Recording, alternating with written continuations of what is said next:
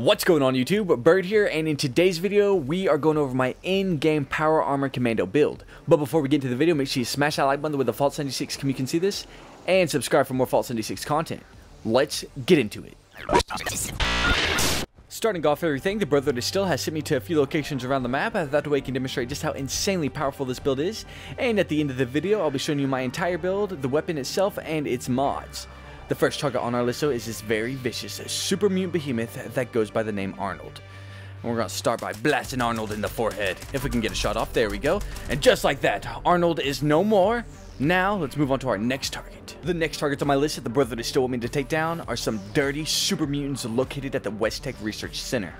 And these guys shouldn't be here because we've cleared this place out tons of times, but they keep on spawning back, so they've got to go. And we're going to start with that Warlord right there. Almost went to the Suicider. Start with the Warlord. I don't know how they don't notice me. I'm a giant clanky robot. There we go. Thought something was going on. Hey, sir, you're going to have to... I'm not going to let you kill yourself. Don't do it. Don't do it. Don't do it. I told him not to do it. I told him not to do it. He could have backed down anytime. You overlords, you'll stand a no chance. One thing I love about being in power armor is that you're super tanky. But I don't know, those lasers almost killed me. So, I could be talking too soon. But...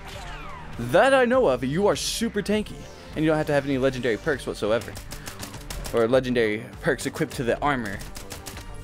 Stand down, warlords! That was a late reaction, but he blew up.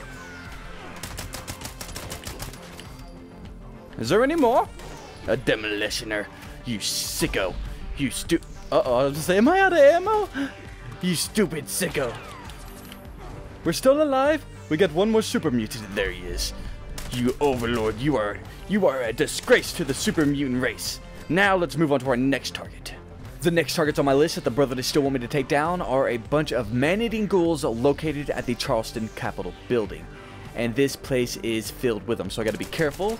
But we gotta clear these guys out and make it safe, that way we can scavenge this area later on. None of my initiates are gonna die.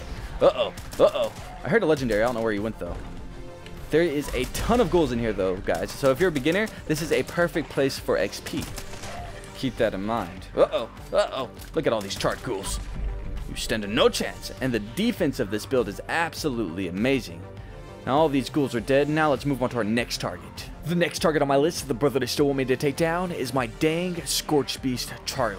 She broke free from my house and was harassing everyone at the White Springs, and the Brotherhood said if I don't take her down, they're going to do it for me. They also sent Graham to help, but I don't think he's going to be doing much with his tenderizer. But Charlie, you get over here right now. Luckily, I have tranquilizing bullets for her, so these aren't going to kill her. So beware, she's going to be safe and sound. She's just going to go 90-90. 90-90, Charlie. Got to make sure I'm hitting her, though, because we only have 53 bullets left. Stand it down, Charlie. She's playing games with me. She knows I only have low ammo. Charlie, please do just lay down. We're gonna get this done quick, and then we're gonna move on to the build for these nice people. Come on, Charlie. Come on. Right about now. Get out of the trees, you stupid Scorch Beast. And just like that, Charlie is putting up a dang good fight. That's all I've got to say. Look at this. Oh my gosh. She's gonna waste all of my ammo in the stupid trees. This is ridiculous. Okay, here we go, Charlie.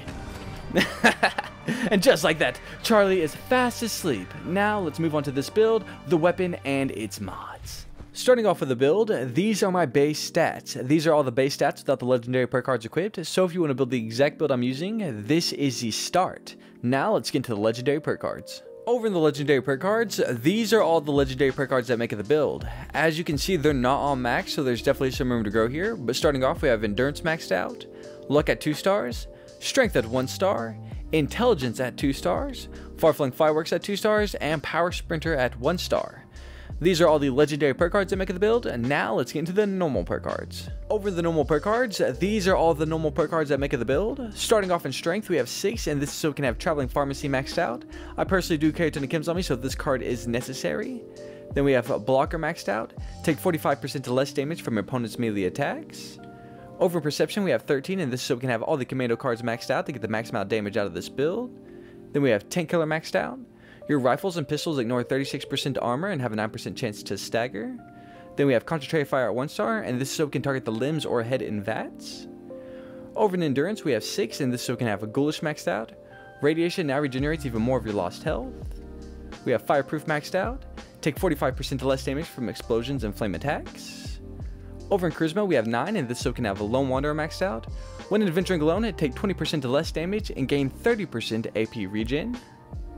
We have Field Surgeon maxed out. Stimpaks and Radaway will now work much more quickly. We have Tenderizer maxed out. Make your target receive 10% more damage for 10 seconds after you attack. Over in Intelligence, we have 3, and this so can have Nerd Rage maxed out. While below 20% health, gain 40 damage resist at 20% of damage and 15% AP regen.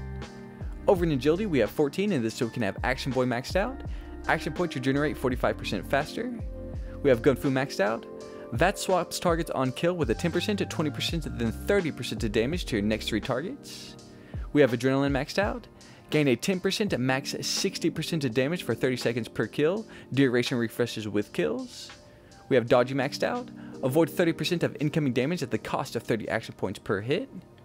Over in Luck, we have 15, and this so can have a Bloody Mess maxed out.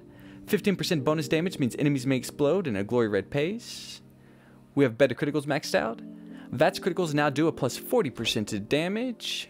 We have Ricochet maxed out. Gain an 18% chance to deflect back some of your enemy's range damage, no PvP.